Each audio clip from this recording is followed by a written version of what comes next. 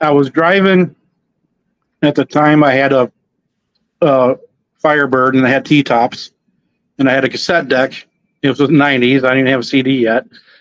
And had a cassette in my player, and all of a sudden there's a bunch of static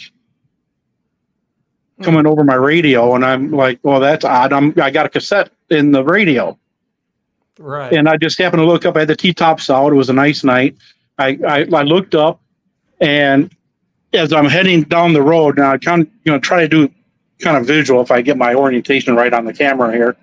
Mm-hmm. If my hand is my car heading east on Chicago Road, this thing came at me from my right rear, probably 3,000 or 4,000 feet in the air.